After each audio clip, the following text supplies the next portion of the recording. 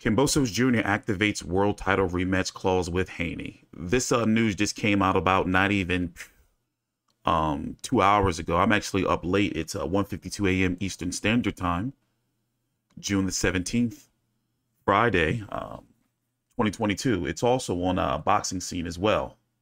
So according to George Kambosos, the once beaten boxer has activated his rematch clause, blah, blah, blah.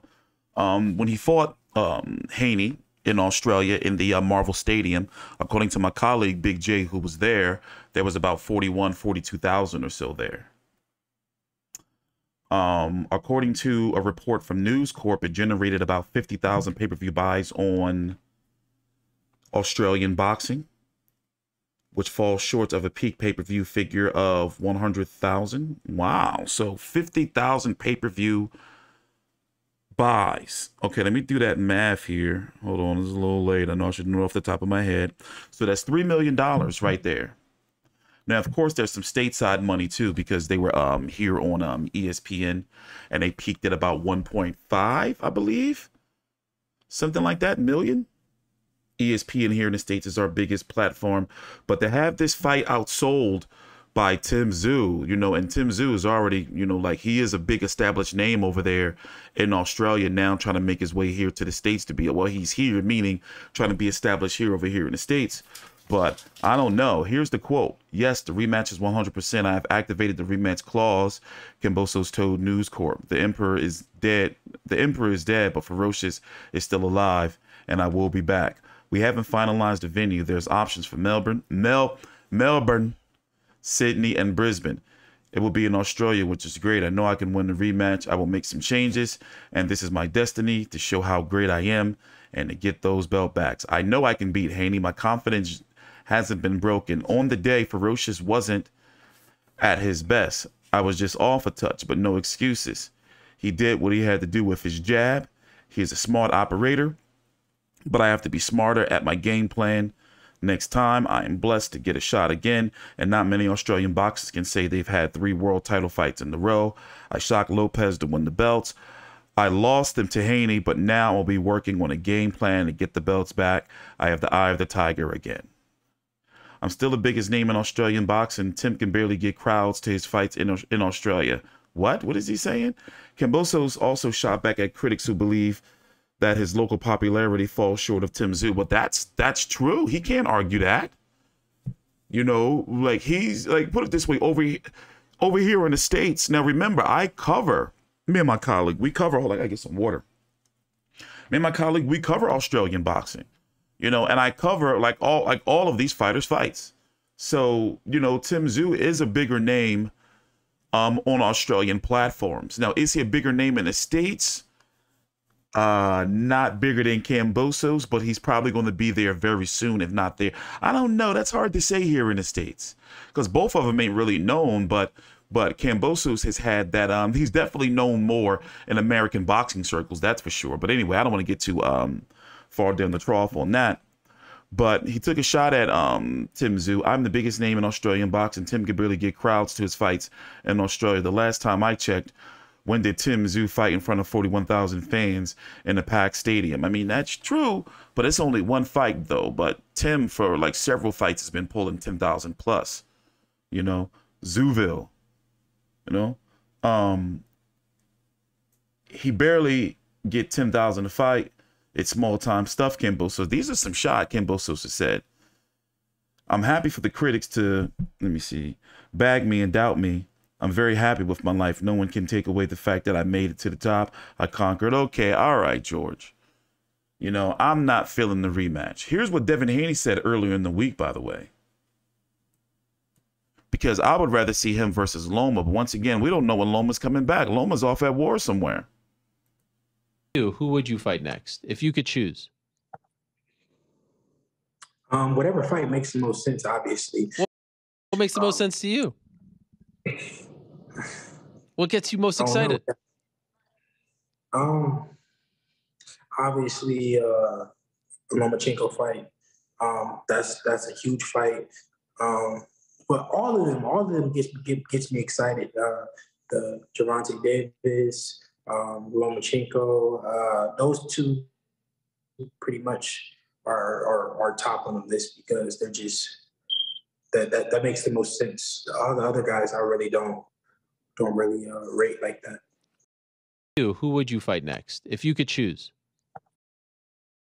Well, here's my rankings here from Fight View 360, my website. The link is down below in the description box. Thanks to my colleague Mikey.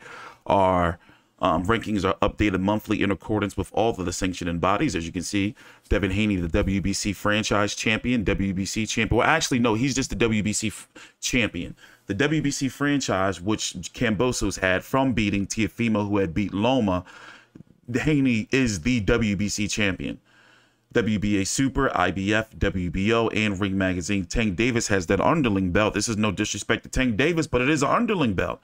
That WBA World, and Lomachenko is off at war. He's rated #1 by the WBC, but not mandatory, and rated #1 by the WBO, but not mandatory.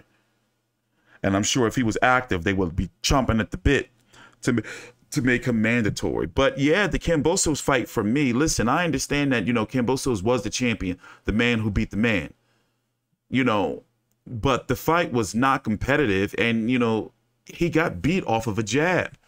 Now, he has to be ferocious, as me and my colleague talked about in the fight. He has to be ferocious, in the rematch, because it's already going to happen. He activated his rematch clause.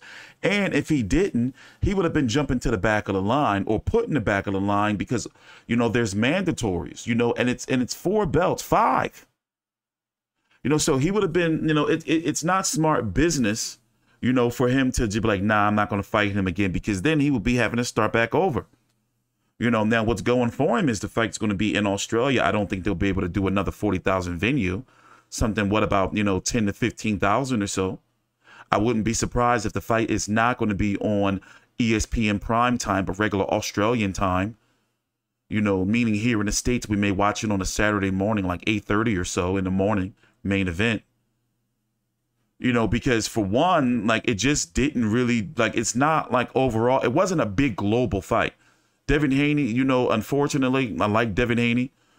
Great boxer, I'm all for the sweet science, but his style is not necessarily fan pleasing, to bring in the ratings. He's only 23 years old, and that's what a lot are hoping for, is that, once, he, gets a little bit bigger and stronger, and grows into his power, he'll be able to start getting guys out of there. Because it just looks like to me, if he would have followed up with just that right hand after the jab, but it is what it is. He's the fighter, I'm not. Like, I just want to see the brother succeed. You dig what I'm saying? I've been supporting him for years, and to see that he made it to like this level. And at one point in time, I'm not going to say it yet, but I did do some videos where I would like really, give him a high chance against Lomachenko. Like, I think he's legit, and Tank Davis. Tank Davis is #1 to me still. I'm sorry. Even though Haney has the belts, I don't know, but we also seen that Tank Davis has to rely, sometimes on knockouts. He can be outboxed. We've seen it. He can, lose rounds. To where Devin Haney, he don't lose rounds if he don't want to. You see what I'm saying? And if he can beat you off the jab, it may not look pretty, but at the same time, he getting that shit done. So overall, I don't want to see the rematch. But at the end of the day, I know politically it's the way they had to go. Haney, he could have went after Lomachenko. The Tank Davis fight, I don't know if Top Rank and Showtime would be able to come together for that. We don't really know what Tank Davis's situation is, if he's going to be leaving Mayweather Promotions, or if he's going to be leaving Mayweather Promotions and PBC, or stay with PBC, leave Mayweather. We don't know. Ryan Garcia, I don't count him. He might lose to Javier Fortuna. What was that, July the 16th, and he might retire. Eastside Cruz, don't be surprised if we see Tank Davis versus Eastside Cruz again, but I don't really rely on that. Wild card, we may see Tank Davis versus Keith Thurman. And that's the division right there. And as it stands, Devin Haney wants to stay at 135 pounds, a little longer, maybe 2 more fights before he moves up to 140. But once he goes to 140, it's a log jam right there, because 147 is pretty much dominated by PBC, 147 and 154. So, and these guys know this about the politics, but it is what it is. As far as the rematch is concerned, I'm not really feeling it, but I'm going to pick Devin Haney again. My colleague Big J, he's going to pick Kambosos, but you know, only time will tell. We're just going to have to wait and see.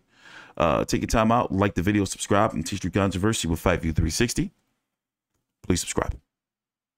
Oh, also follow me on Twitter. There's a Linktree link down below in the description box, and it has my social media information.